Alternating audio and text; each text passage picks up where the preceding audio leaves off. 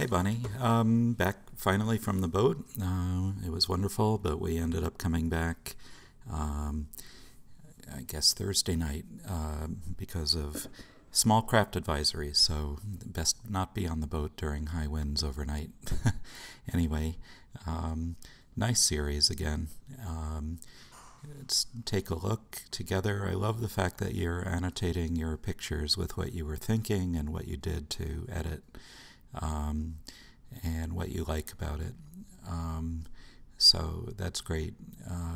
Lily is wonderful form, and one thing I'm noticing, it's nice that you're shooting with a DSLR. I think it's a Nikon 3200. Um, Unlike a phone, using a real camera with a real lens, I say that with air quotes, and then not to offend people that are shooting with a phone, but you get to take advantage of nice out of focus backgrounds and shallow depth of field. That's accentuated with the closer you get, and I'll discuss that more in a second. But these are all really nice, and I like the way this is hanging this way and the light on it, and the way it's separating from the background. And you mentioned you even flipped this so that it looks like it's hanging this way, and I like that. I think that's pretty cool.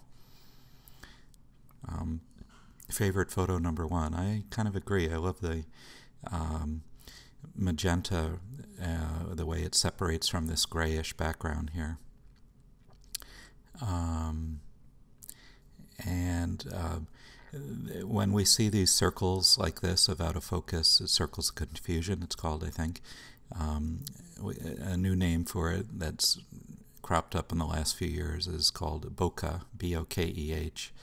And this is actually the shape of the aperture in your lens. It's repeated with specular highlights in the background. So, yes, I do have one little thing, very minor. Partly it could be how the images are displayed on the blog versus how you're seeing them on your home computer, but I felt we could brighten this up just a little bit. So here it is, pasted into Photoshop. And the blue hydrangea behind is kind of cool, but I wouldn't want to see that get brighter, and I'm going to brighten up the rest of this a bit. So just grab the lasso and select around here, and like that. Select and mask, feather it out until it just starts to,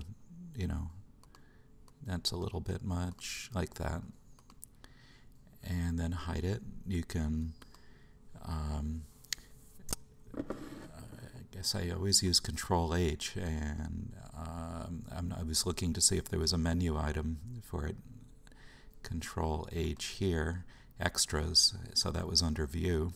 But Control H toggles the selection on and off, and then Control L for our levels. And notice how the highlight triangle here is shy of the edge of the mountain of histogram. So if I bring that in just up to the edge, maybe a touch more, and Control Z to toggle the before and after. That's one step. I'm going to brighten up this side a little more. And let's see. Select and mask, feather it out. And Control L and add more light. There we go. Control deselect. And the reason I selected inside the flower and not just gave levels to the whole thing was I didn't want this bright background to get any brighter. I think this is a bit more expressive to see the yellows glowing a bit more like this. Here's the history shortcut, and you can see where it started. Okay, so there we go. This one's fine just the way it is. And yeah, what's not to love here with these individual flower buds in close like this? This is separating nicely too. It's elegant, it's simple. The out of focus background allows us to really focus on the foreground. And the narrow depth of field is expressive too, as these buds back here go out of focus. So I mentioned this too. So you're doing, oh yeah, you use the word bokeh here. Excellent. So there are three factors that control depth of field, or bokeh. One, how close you are to your subject. So the closer you are, the narrower the depth of field, the greater the bokeh. Two, the aperture. The smaller the aperture, meaning towards f16 or f22, instead of using the whole opening of the lens, wide open would be, depending on what lens you're using. If it's the kit lens, that's the typical zoom lens, it's f4.5. One of the first things you can do as you get going in this photography more, excuse me, get more interested in adding to that. I don't know whether you do have other lenses, but the first thing to do is to get a prime lens, like a 50mm, f1.4 or an f1.8, and that gives you even sharper results and even more intense bokeh in the background.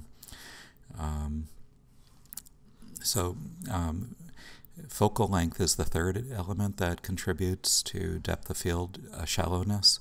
The wider the lens, the deeper the depth of field. The more telephoto the lens, the narrower it is. So the maximum sort of narrow depth of field would be using a telephoto lens, wide open, very close to your subject. Okay? This is good. We could type maybe just a touch of light in here. I'm so glad you're shooting in RAW and getting used to that. This is lovely, simple. Again, the out-of-focus background. For any folks out there that are shooting just with a camera, with a phone, this is the biggest reason to get a real camera. And excellent cameras that are just a couple of years old are on eBay for $100. So if you're at all interested, it's a great thing to do. So yeah, just selecting elements, even from manufactured things, abstracts them in an interesting way. So,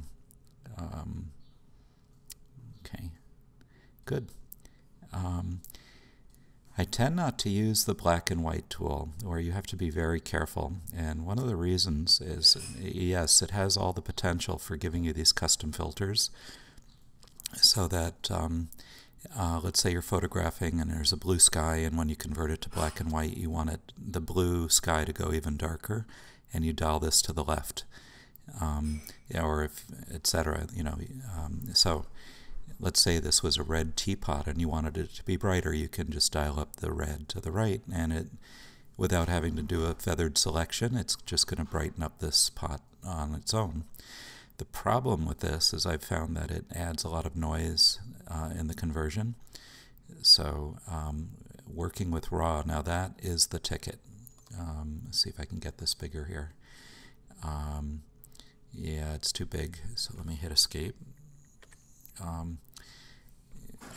We have controls in here. Oh yeah, Nikon 3200 for exposure, for color balance.